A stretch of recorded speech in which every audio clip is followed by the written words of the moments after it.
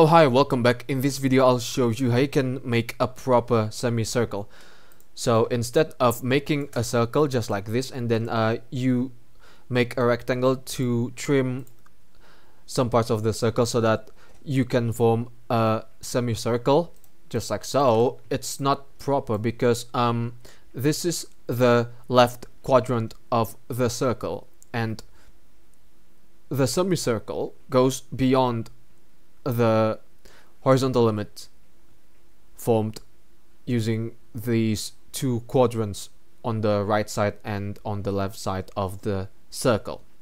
This is not correct. All you have to do now is to click on ellipse tool.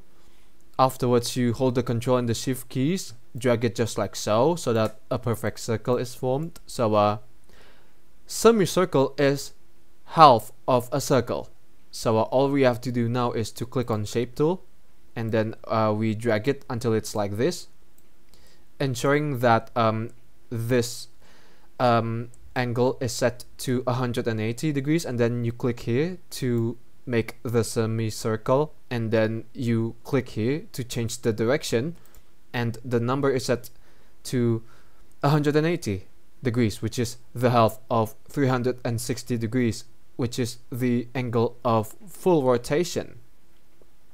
That's how you can make a perfect semicircle. You can design something with this. For example, if you want to rotate it like 90 degrees, just like so, then you place it here, for example, and then you copy the semicircles and then you paste it just like so, and then hold on, you do it like this, and then you copy and paste it, and then you mirror horizontally. You can make a pinwheel kind of look for your flat designs. You can even do some pattern. You can even make patterns, for example this, with the